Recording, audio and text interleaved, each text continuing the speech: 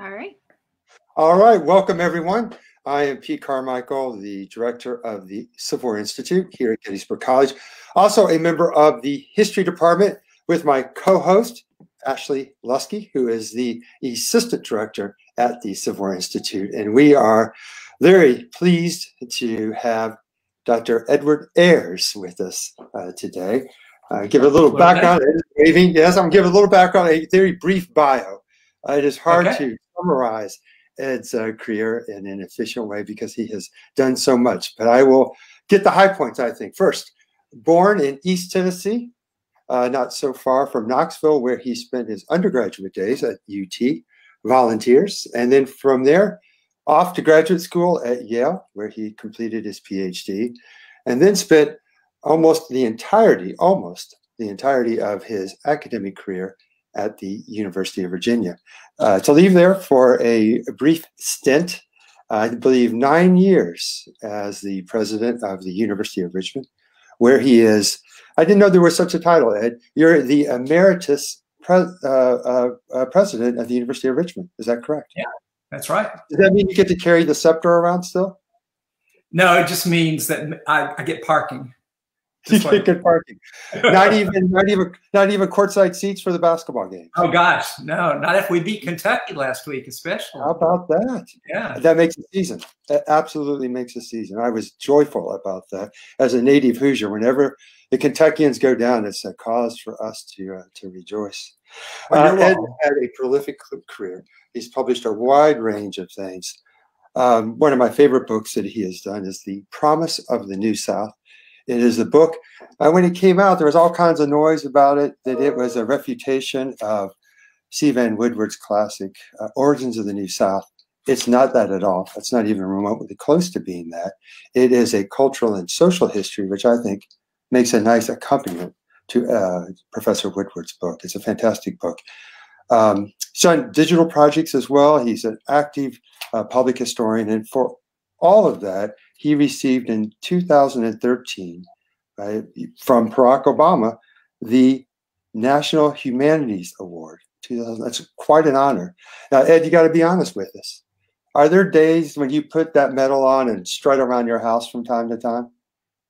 You know, it's under glass, so I'm waiting for some day that I'm desperate enough to do that. But I'm not about ruling it out. You're not right now. It's safe. I still wear my 4-H medals that I got in high school. I still parade those around the house from time to time when my ego needs a little bit of a boost.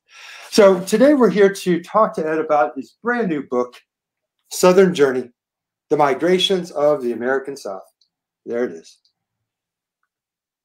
And with the audacious dates of 1790 to 2020.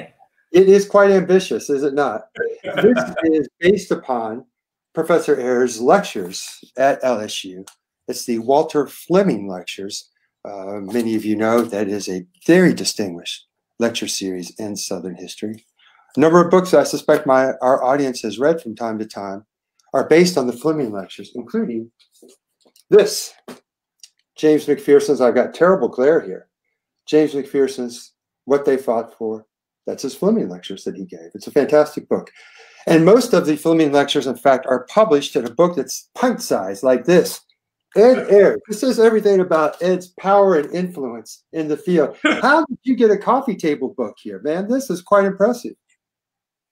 Now, LSU was great about that. You know, I just said, well, first of all, when I gave the lectures, I showed these maps. And I included it with LSU before. But I'd have to say, so I think there's maybe 100 maps in that book, and as you see, that it's beautifully produced. It's incredible, really. But it was possible because we made the maps ourselves at the University of Richmond with my two colleagues, Justin Madron and Nathaniel Ayers, who figured out this method I'm going to describe here in a minute. And so LSU, it was possible because LSU didn't have to pay for generating all those things. And but boy, they were great sports about it, and I love the binding on the side of the Southern Journey sideways and all that. So I'm very grateful. But you're right, I'm generally a pain. You know, people invite me to the lectures, and so then I presume upon it and say, "Hey, what do you say we make a coffee table book?" And they were down with it. Well, I just want to say from the onset that this book, as Ed has already suggested, it is an ambitious book chronologically and spatially. It is a book, and it always does in all of his work.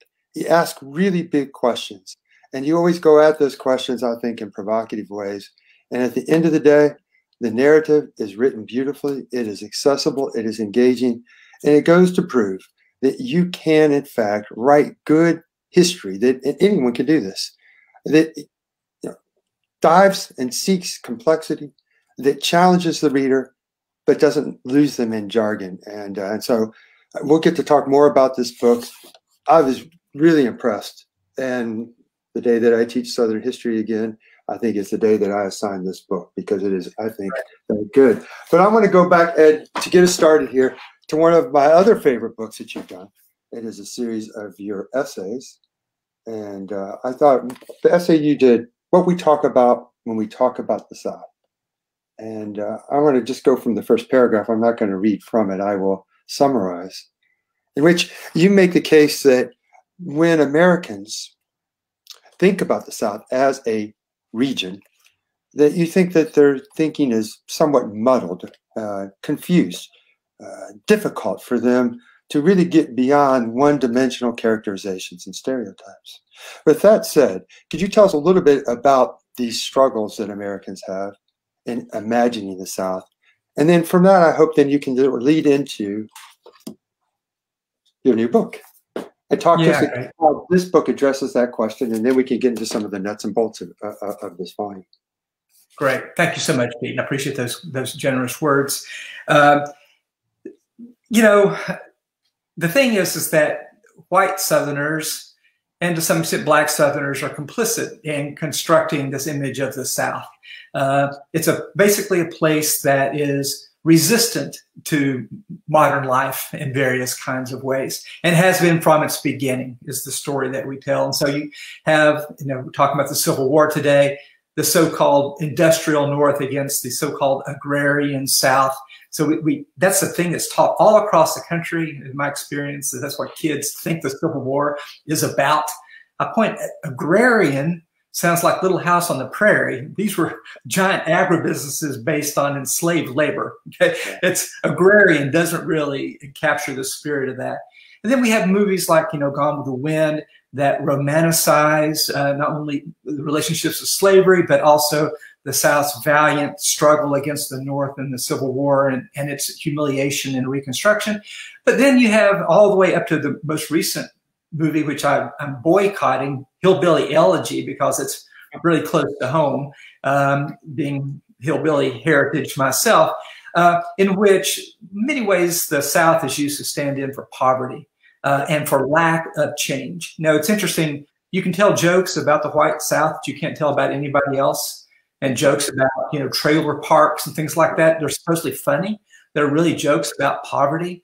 So I've spent a lot of my career, including that Promise of the New South book that you said nice things about, to show that the people of the South, of every class and race and gender, ethnicity, are as fully human and living history just as complex ways as other Americans.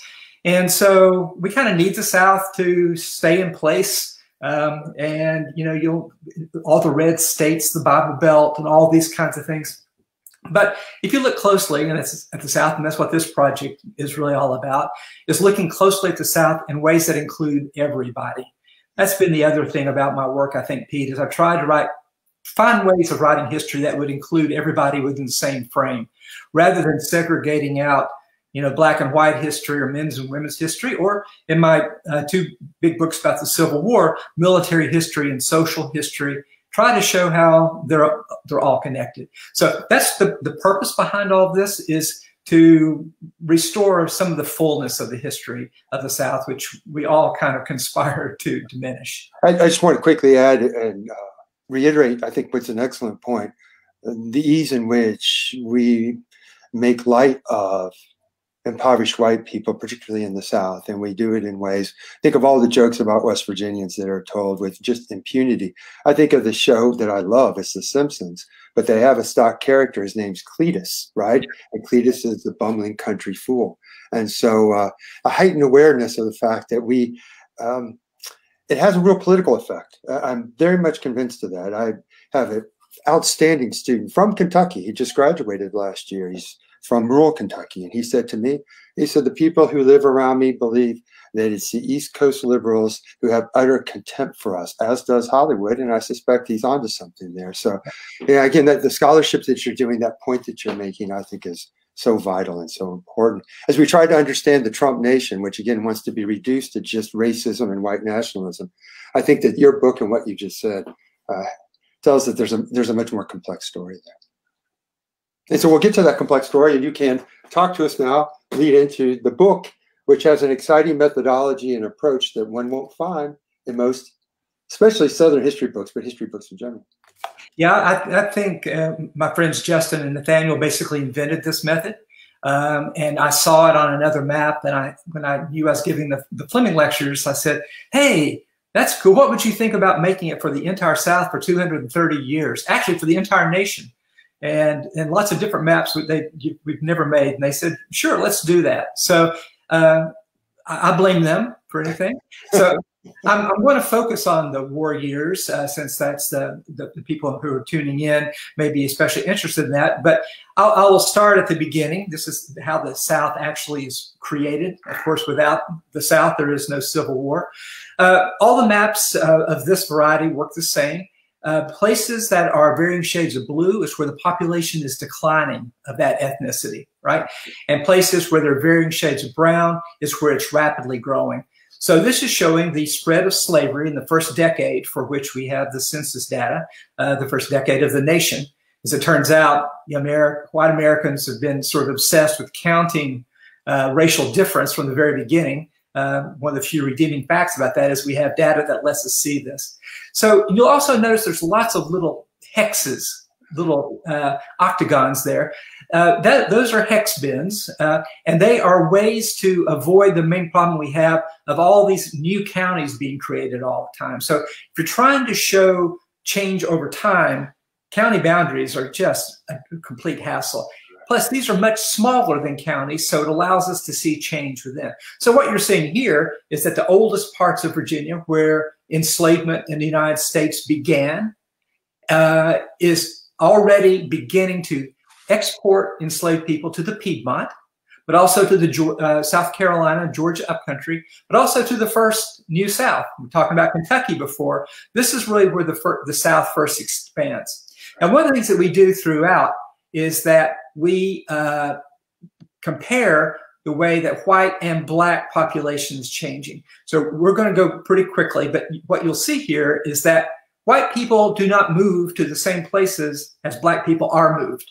So this is the next decade, and look how much white people, they're leaving good old Virginia, where I live, and they're flooding to the bluegrass, and they're flooding to the Nashville Basin. They're also coming right up to the edge of where the American Indians live, and we'll see that in a little while. But they're also beginning to move to the outpost of Natchez and New Orleans. So keep that in mind. And what you can actually see, so this is the digital version of the maps in our book. It doesn't have any of those awesome words that Pete was talking about. I'd have to say this is the hardest book I've ever written, because how do you write a compelling paragraph about an image? And the number of books I had to read to explain all of this was really hard. So this will show you, so there's white population change and there's black population change. And what you'll see here is it's what we see for the rest of the history of the slave South is that white people move to a much broader range of places, whereas black people are concentrated in places where slavery will pay. So we'll see this expanding. Now I want you to remember this is going to be significant. This is where we're going to see in a moment the dispossession of the native peoples and enslaved population being moved in. Same thing true with white people then. Okay, now watch this. This is, you see all the cessions of land. We often talk about Indian removal, but what this shows are several things. It'll run a few times. Is one, the South was basically occupied by indigenous people as late as 1814. And that Indian removal, as it was called, was a process that was prolonged with millions of acres taken from the indigenous people from over all these years. So this takes advantage of some of the digital methods to actually let us see things that are hard to see. So this map is presented in the book, and I explain it. But it's cool to be able to see. It's disheartening to see that. And look how much the South is occupied in 1814. You know, what one particular phrase I hate is the Old South. Right. Because what this shows, at the time of the Civil War, much of Mississippi is about as old as subdivisions outside of town today. They're 30 years old. Right. Now we're starting to see the black population. Look how the depopulation of Virginia, South Carolina, and even of upcountry Georgia, they're just wearing the land out and moving enslaved people to that. And you see now the Mississippi Delta for the first time really being settled. You see prices for enslaved people skyrocket. This is the Indian removal we talked about before. You can see this. What this shows is, go back, you can see where those areas are. Now let's look at where white people move in the next decade. Right? They're pushing the indigenous people out as fast as they can. The growth of Louisiana sugar parishes along the rivers. And you see the white population is not moving to the black belt in the same way. That's something that those of us who talk about the Civil War always have to wrestle with is 3/4 of white Southerners don't own slaves, right? Well, what they're showing is there's basically been white flight as long as there was a South. Right. Because if you're a poor family, you need to go where the land is relatively inexpensive. And that's where it being taken from the indigenous people makes it inexpensive. But it also means that the rich people with large enslaved populations are already monopolizing the best land.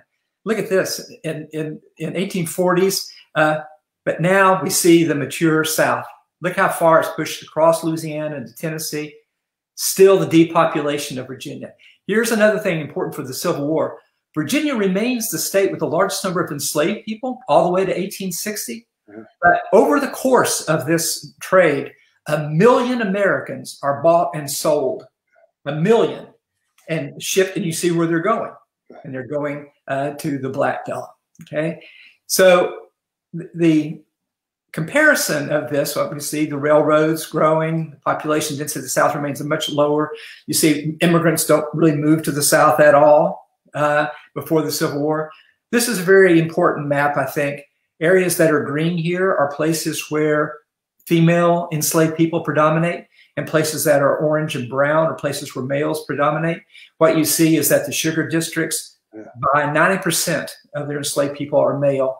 The women they buy are barely childbearing age and are expected to bear children for as long as they can.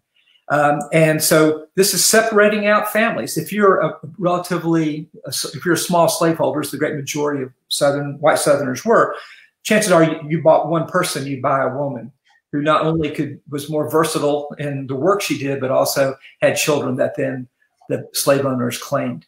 This is puzzling. Why should Virginia have a predominance of men? I think it's because women have been sold to all the rest of the South. Now, to go to the subject of the American Civil War, let's look at this, okay? So this is the election of 1860.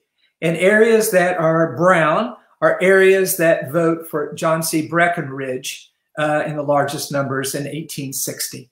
Now, we've had a hard time explaining the exact relationship of slavery and secession because there is no statistical correlation between slave owning and votes on secession. That's puzzling to us because we know that slavery lies at the heart of the Civil War. Now, this shows why. If you are an established slaveholder all the way down to Mississippi, you know the Constitution protects your enslaved property. You don't want to do the only thing that could possibly endanger that, which is to leave the United States and to leave the protection of the Constitution. On the other hand, if you're poor white men who have moved into northern Alabama, much of Mississippi, much of Arkansas, Louisiana, and Texas, you think that I don't want to have the opportunity to become a slaveholder precluded. So what this shows, if we swipe back over, you can see that white population change, where it is growing most rapidly, is where you are seeing votes for secession. Okay. So I will pause there, Pete, and see if you have any questions before I go into the war itself. I know Ashley has some questions, and we might get questions from the people watching as well, but we'll go ahead and turn it over to Ashley. Okay. Yeah, so Ed, you're touching on obviously one of the most important points I think we can teach students about is the connection between that small percentage of Southerners who owned slaves and the vast majority of white Southerners who did not. And one of the lines in your book that I found the most provocative or perhaps the most well summarizing of your larger points was the line that went something like mobility unified the South across space. And so when we're talking about how these different people from disparate economic backgrounds, social backgrounds, political backgrounds, they find commonality in the ability to move, in the right to move, that you're getting at an important point there that helps to form some kind of unification that forms the backbone of the Confederacy. Can you kind of unpack that a little bit more about how exactly mobility unified the South across space? Yeah, thanks very much.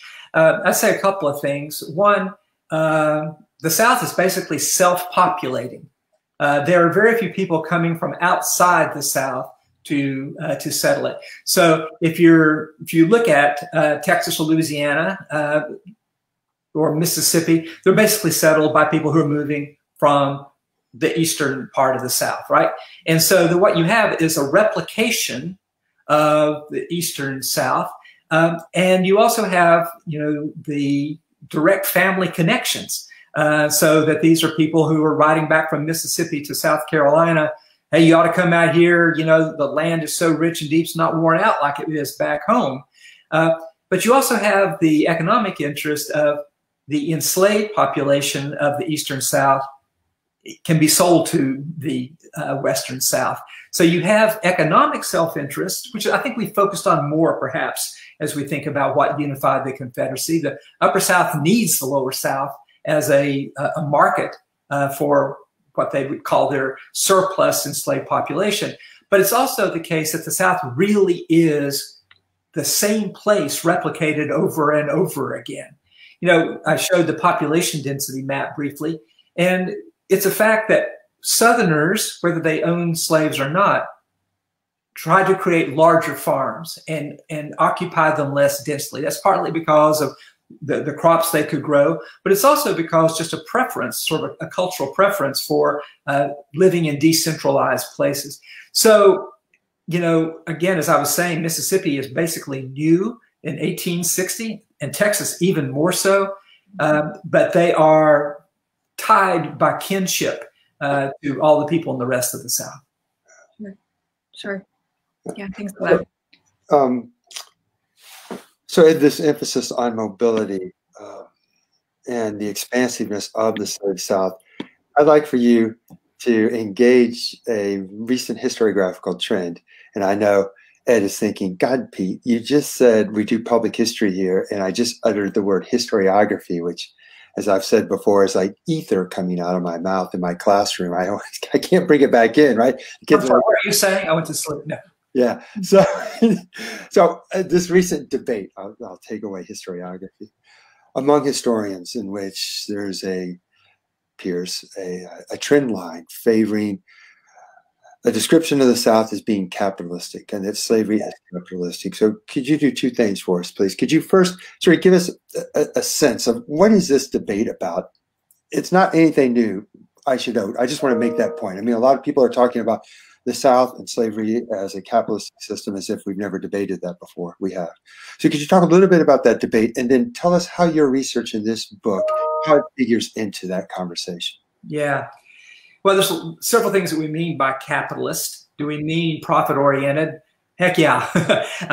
Especially I'm showing the map of cotton production now in 1860. This is much expanded by 1900. One thing people don't know, the South grows a lot more cotton in 1900 than it does in 1860. But you can see how finely attuned to the market slavery is. That people, you saw the slave prices that I was showing before, right? They are finely calibrated to, I'm sorry, I shouldn't have done that. It's farther than I realized. finally calibrated to the swings of the international market. So that, and you can see too, something that people often struggle with the Civil War is slavery declining. Well, not in any economic sense. Enslaved prices have never been higher. The price of cotton has never been higher. The ratio of cotton as America's total exports has never been higher.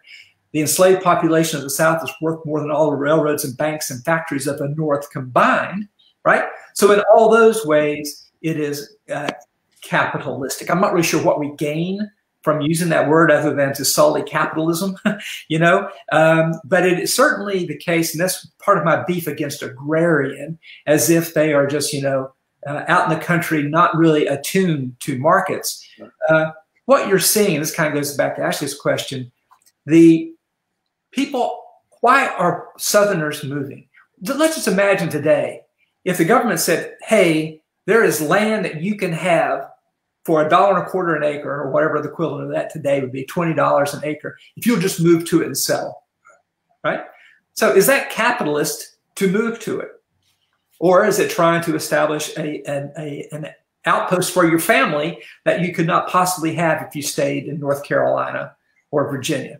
So people are very finely attuned to the swings of the national and international market and cotton prices and prices for enslaved people.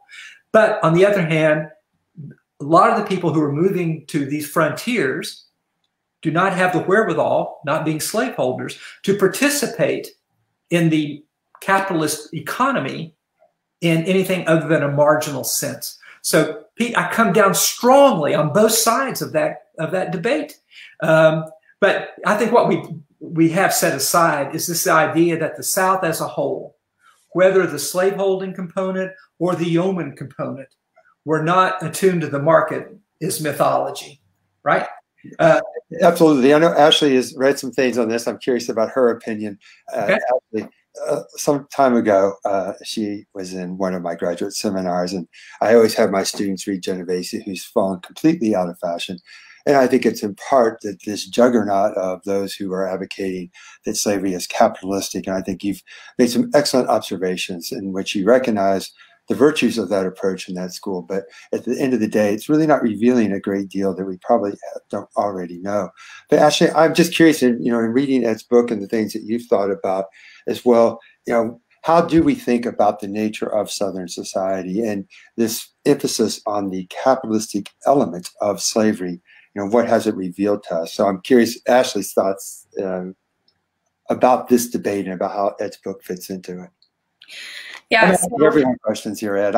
Anyone. Someone walks into the room behind you, I'll ask them a question as well. It's very interesting. I'm happy to talk about this. I've tried to pull up a map that maybe lets us address right here, Ashley's question. So one of the things that I guess that I've gotten the most out of that debate between the capitalist North and the supposedly non-capitalist South was the different forms that so-called capitalism can take and the different interpretations of it that people can have. And I think, going back to my Park Service days and working in Richmond, for instance, and working at the Tredegar Iron Works, and people would come in, and they would say to my face, slavery was dying out by the time of the war. There was no reason for the North to, precipitate this fight, et cetera, in the building where industrial slavery was taking off, by leaps and bounds. And so for me, that was an opportunity to kind of explain the so-called capitalistic ideas behind Southern slavery and the way that it was modernizing, or had already modernized to a point to compete, with Northern industrial interests. And so, yeah, to me, it's a little bit of a stale debate as well, just because I think it draws these kind of black and white lines between North and South, which are arbitrary, and which, again, obscure kind of the ways that the South was much more involved with capitalism, not only in a region, but also between regions. And, one of the things that your book does nicely is talk about how these migrations are occurring not only across the South, and there are all these massive changes occurring within the region itself, but also migrations in and out of the South, and also people coming from abroad, and changing up the population of the South, which I hoped that you could speak on maybe at a later time after we move through the capitalism debate.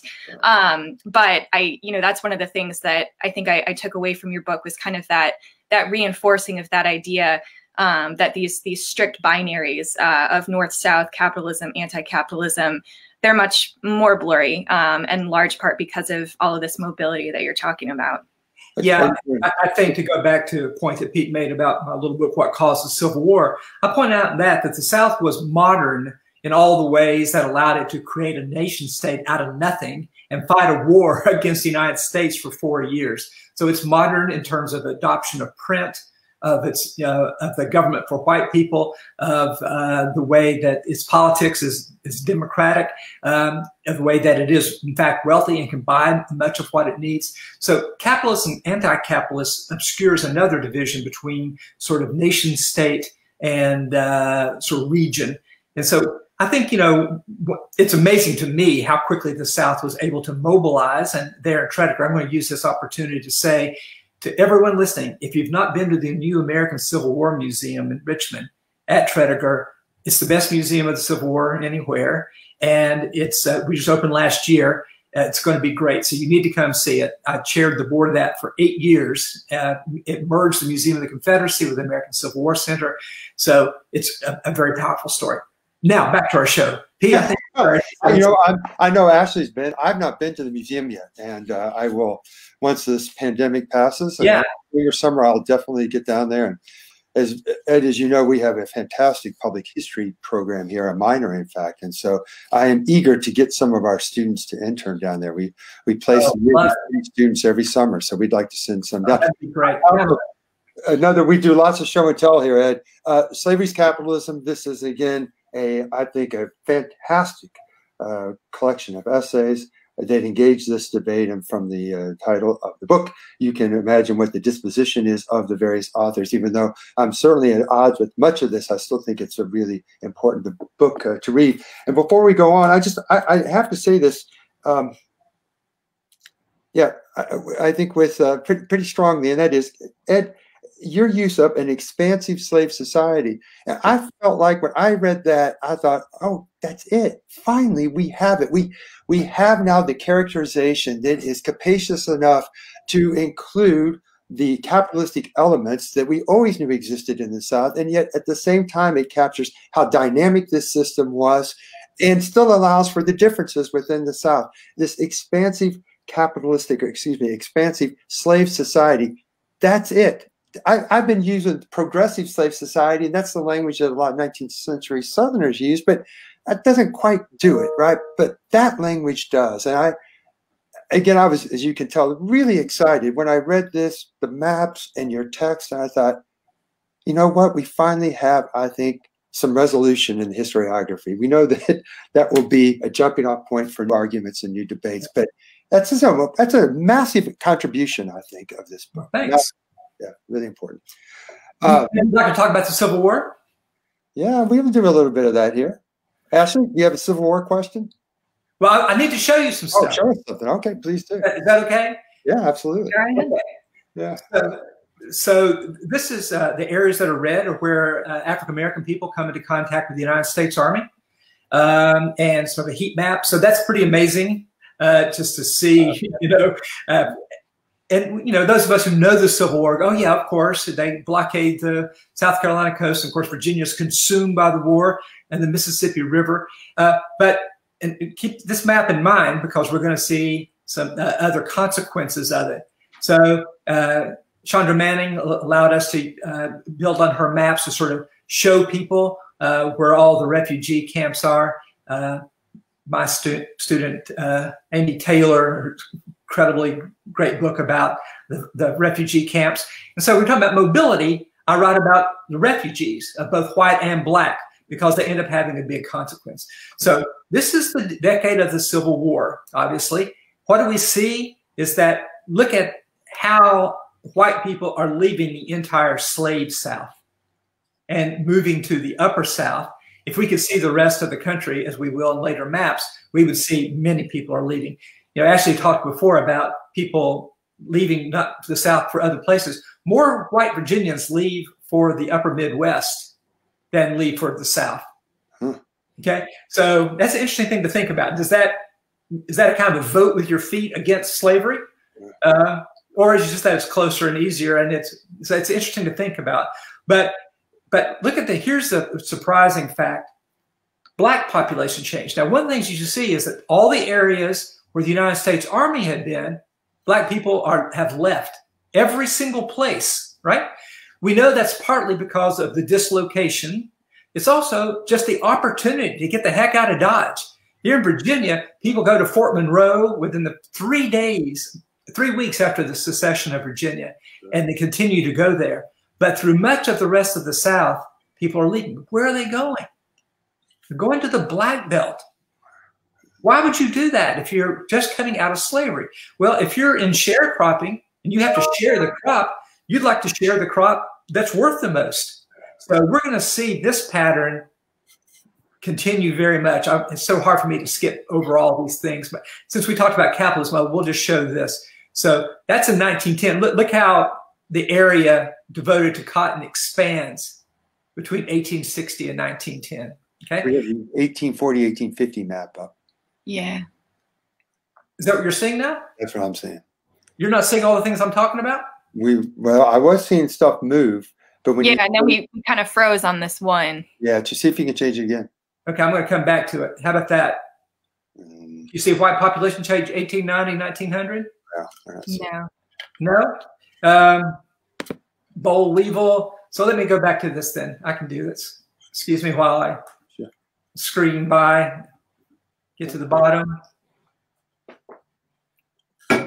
See if this takes me there. You see Restless South, 1860, 1940? No, we're still at the bottom. Yeah. We see chapter 2, the Restless South. Huh. What are you trying to find? White population change? No, I'm trying to show you. How about that? Do you see it now? No. Emancipation? No. Well, I'm just going to talk through. I don't know. See if I can show. Does that say 3? Do you see that? Let me close the first one. Okay. Now, what do you see? Just us. Just see your face. Oh, I see. It doesn't say share screen anymore. That went off. So, do you want to try to share it again? Yeah, I do. Hello, I see you now. And I can also, if you want, I can show something from the book if that's. Yeah, that would be fun. What page? What page would you like me to? At the beginning of chapter 2. We were having fun, weren't we? I love that. How they move. Yeah. Let's see what this says. I should know what a lovely thing you did, Ed, in this book, and dedicating it to your graduate students. For those who are not familiar with Ed's work and what he's done in the field, Ed, God, how many graduate students did you direct their dissertation? Certainly more than 30, I would think. Yeah, 42. Yeah, 42. And they have populated the field and doing incredible work. Amy Taylor is one of the people that you mentioned. She's an outstanding scholar at Kentucky. And are you guys seeing anything different now? Ed, we're seeing just the title of your we're seeing 3, arrival and return 1940 to 2020. Okay, well that's pretty good. Well, if that's what you're seeing, yeah. Okay, we'll just go ahead and go to that, okay? Because that's interesting to people because it's the current day. Right. Okay. I'll take that to be destiny. So Pete, you were showing, what I show is that the patterns of Black migration after the Civil War continue those of before the Civil War because Black people have nowhere else to go. They are not welcome in the North, and the best paying jobs are in the South for Black people. So that's what that's showing. It also shows that during all this time, white people leave the South by the many millions. Okay? But now I want to, and I also show, so this is the latter stages of the Great Migration. You guys will recognize that this is like a reverse image, right, of what we saw of the forced migration of slavery, right? So you're seeing how bright blue the Mississippi Delta is and the Black Belt, right? Yep. But you also see Black people moving to the cities, Right. Atlanta and Birmingham and Memphis. But what you'll also see is by this time, look how the cities of the North are growing. I just wrote a long Twitter stream, and also this is part of newamericanhistory.org, which is the big site that's what I'm leading now, which is creating new forms of history to bridge public and school history. But to show you this, look at this, the Great Migration continues into the 1950s, and you still see the same patterns. And what I argued in my most recent essay on New American History is that the pattern of the election of 2020 is best explained by the migration of the 1820s of slavery, and then of the 1920s of the Great Migration. So if you think about who made Joe Biden the Democratic nominee, the Black voters of South Carolina, right?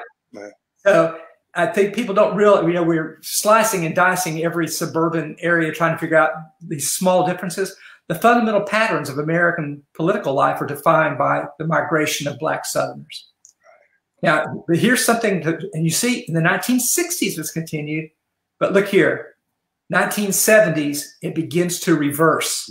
And for the first time in American history, Black Southerners Black people are moving to the South.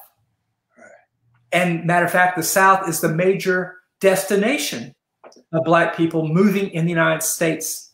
So for somebody who lived through all the suffering of the South, to see that people are choosing to move here now gives me hope. Now, what you see here, these are my people. This is Appalachia, the decade in which I was born. My folks moved right just across that line from North Carolina to Tennessee. But look how the Black Belt and Appalachia are just being decimated. Continues into the 60s, but there too, in the 1970s, people are moving to the South. We all know about Florida booming. We know about Texas booming, but also the whole Piedmont, the upland South is a place where many Americans want to live now. This is kind of cool. Ed, I don't want to be difficult, but I will just a little bit. What you've just described in the maps would, I think, in a way, undercut the argument that national politics, that it has in large part hinged upon these movements of African Americans. Couldn't one also make the argument that what your maps really reveal to us is the limitations of characterizing politics along identity or racial lines? Because those white folks from your neighborhood who then ventured up north, they're the very same white folks who in one election vote for Obama, then the other election they vote for Trump. My point being is that the movements of these groups in themselves is fascinating and important, but to single out any one group seems to undermine and undercut the whole that you're actually trying to recreate for us. That's really eloquently put, and therefore I resent it. But I disagreed with that. It's really only, so those same white voters, I come from the only congressional district in the South that's voted Republican since 1865. I went to Andrew Johnson Elementary School, and it was Republican all that time. Today, it's 3/4 Trump, right? And so with no tradition, no connection to the Confederacy at all. Those white Southerners, and I'm going to show you here very quickly, Latinx and Asian Americans who are moving to the South in large numbers. You're exactly right. If we want to use the larger concept of identity politics, Pete, but for Black Americans, where Black people, well, I will show you. When you look at the map, Democrats are where Black people are. They're the most loyal members of the party that finally destroyed segregation and that created the Voting Rights Act. And so Black Southerners, Black Americans are an exception to your general position, which I would generally endorse. Can we take that as a... Sure. So here's the other thing that people, again, to go back, we saw the map before about how few immigrants moved to the South. Look at this. That's 1990s. That's unbelievable. And you can see the South is getting more than its share of people from Latin America. We know that they're moving to Florida and Texas, but look all to the interior South and look at all the suburbs. Go back to the elections, Pete. We were talking about the suburbs. And we saw how people from Cuba are voting differently than the people from Mexico. People from Guatemala, whatever, are voting quite differently elsewhere. Right. Quite different for Asian Americans who are heavily urban. Look at that. There's almost no change, but you can see the enormous numbers of Asian Americans who live in the suburbs of the South. Yeah. So what we're seeing now is that the rural South, and this goes again to the politics, white people fleeing not only Appalachia still, but areas that are heavily black. They're moving to I-85 in Florida and Texas. Yeah. This does this. Which, as you've already said, Ed, inconceivable. 15 years ago, inconceivable. We'd lost a lot of money. Betting that the demographics would have changed the way that they have. Well, what you see here too is that you see how much the South is attracting people, but you can also see the enduring power of the slave population. That's right. And it's Cracker Barrel. It's Cracker Barrel in the South. That's what's drawing people down there. It is. Cracker Barrel, that is the best chain around. Ashley and I do agree upon that. We love Cracker Barrel. I think that's it. Well, I don't know if you saw before, but I have animated maps of the spread of the interstate highway system, which goes the closest to explaining where the geography today is. That basically, if you don't have an interstate highway exit and you're a rural area, you're in serious trouble. So this is what I was talking before about, Pete. Look at this. See how this is exactly the pattern of the Black Belt and then the result of the Great Migration. So that's what I was talking about. Yeah. But look at this too. Patterns of poor health. At the whitest areas of the South and the blackest areas. And if we look at family income below poverty, the same thing. And so as a result, when the COVID crisis came, look at the overlay over the black population that was first created. You saw in our first maps of 1820, the enduring power of history. And then this was from the summer. You were talking before about how great LSU was. They let us get a map in this summer of the most recent. And so now, if you still do per capita, you'll still see this pattern. Even though now it's spreading in the rest of the country, the South has this. So can we go back to this map, though? And again, I want to press a little bit. Is which one? You just sort of take your analysis to its outcome. And are you then suggesting that the density of the COVID cases that you see as in part a legacy or residue of enslavement, but you're also, I think, making the argument that it's very much rooted within this place that is an impoverished place for Black and white people. Is that correct? And it's not only impoverished, it's depleted population. So back to my theme of movement. Yes. Sort of the line that I kind of like in my book, which is very few, look back on it, you know what that's like. But one of them I like is that migration is the very pulse of Southern history. That you can see what is happening in the South by where people choose to move. Now, here's the thing. Most people in the South, male and female, black or white, immigrant or native, left no record in the historical record. But we know where they were and that we know what decisions they made or what decisions were made for them by their movement, right? So what you're seeing both in Appalachia, which of course is now infected with COVID, and in the Black Belt is out-migration. So these are places, and that's the main problem of Appalachia. People like me, leave. And what it means is that the population there is now increasingly elderly, increasingly a small tax basis, that the schools are struggling. And another thing we could say is that why this is also state policy, that the South has chosen not to invest in public health and in hospitals. And so that's why you could go back and see this pattern of poor health long predates COVID. And you can see here the difference. Virginia, which has a relatively advanced system of public health, compared to Kentucky or West Virginia, or my native, or Tennessee, right? So that I do believe that our ideology is also a product of this mobility. Basically, the idea is that people should be free to determine their own future by settling and having as few constraints on them by the government as possible. There was recently a big protest in a county in Virginia, around here, resisting, declaring themselves nullifying the COVID restrictions from the governor. And they said, it's our freedom. And 300 people get together in the basement room, take off their masks to demonstrate their freedom. I think that's a direct descendant of the ideology of being able to expand and basically be free of any kind of constraint. And again, I think this is what's so wonderful about the maps. That what you have done for us is you've made that vital connection between ideology and between the material world that people inhabit. That nexus is critical. We lose it.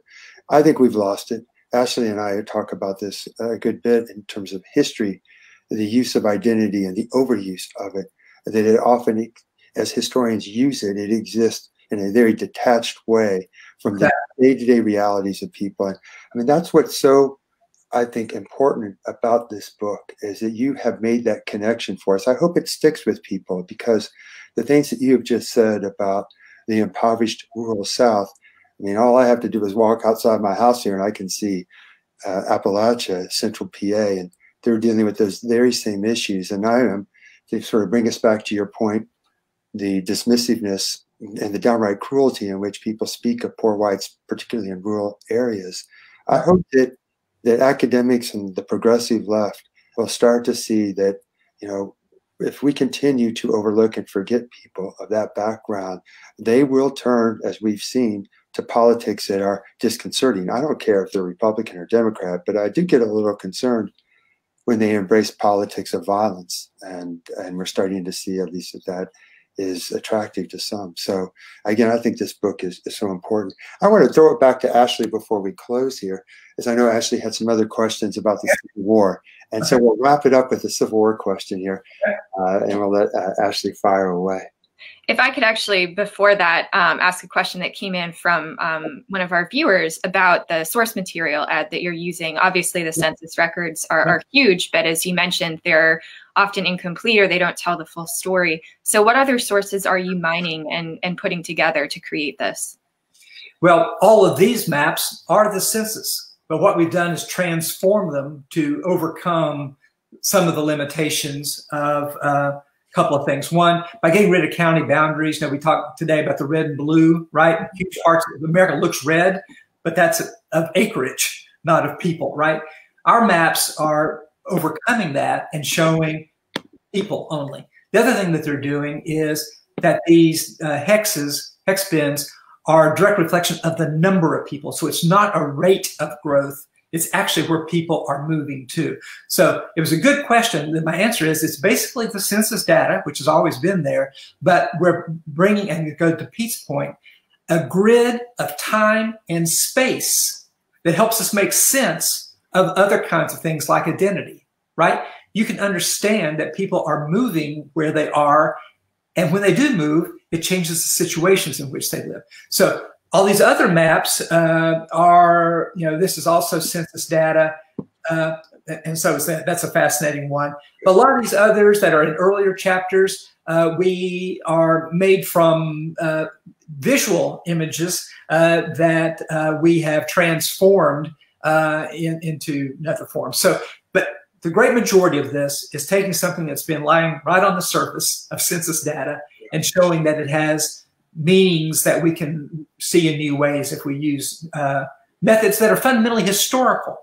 You know, it has to be decade by decade. I have to explain what's happening in every single decade, because these trends over, if you said, let's look at white population change between 1960 and the present, well, the first 2 decades, it's radically declining and then picks up. So I find a kind of a sweeping generalizations don't do justice to any of this. So I'm sorry, it was kind of a long answer, but I hope it answered our friend's question.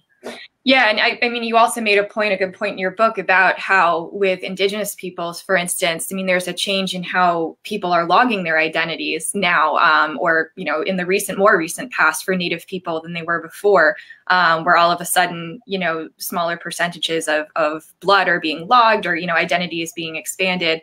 So it makes it seem like if you're looking at a map from, you know, 1920 versus 1980 in the same place, you know, very well the population could have remained the same, but all of a sudden more people are identifying as Native, which can also skew things and make people think, oh, well, more people, you know, moved to that particular area who were Native, when in fact it's the same people. They're just identifying in an expanded way. Yeah, and that's, you know, all these maps have all kinds of complexities I don't always call attention to, but this is one of it, right? Just exactly what you were saying, Ashley. Because I gave a talk with a lot of Native leaders, and I was describing what I was going to say to a friend of mine who works very close with them. He says, Ed, you have to acknowledge that these are people who are just claiming to be part Seminole or Cherokee, because the Cherokee themselves are working really hard to maintain tribal integrity, right? Mm-hmm. And so, but I find this very interesting to, especially after Indian dispossession.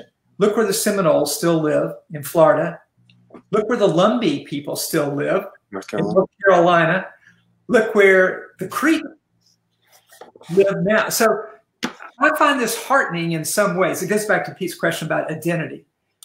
Now, for the first time, people who are identified as white or black are able to identify who they are, and to increasing numbers are identifying as Native American. And in the exact same places where they were driven from. So I think that's another interesting issue of, you know, we can't take any of these things for granted, but we have to take them all seriously. Do you have a dot on Boston, Massachusetts for Elizabeth Warren? That was a bad joke. It was. I'm waiting for Ashley to ask a better. Yeah, that's right. Let's get a Civil War question here. Or anything else. I'm happy to talk about anything. Go ahead, Ashley. So another question I had for you, I mean, obviously when we're talking about the African-American population before the war and during the war, you see movement of Black people, but that movement is not just slaves. There's also a free Black population that you're talking about as well. So what are the complexities in terms of allowing the maps to tell that story in a more nuanced way? Yeah, that's good. I had to go back and do other research because the census data itself doesn't really identify that. So I had to figure out how many people of African-American ancestry sort of left the South before the Civil War, and I think the number is 80 or 90,000 perhaps. Then I had to figure out how many Black people left the South before 1910.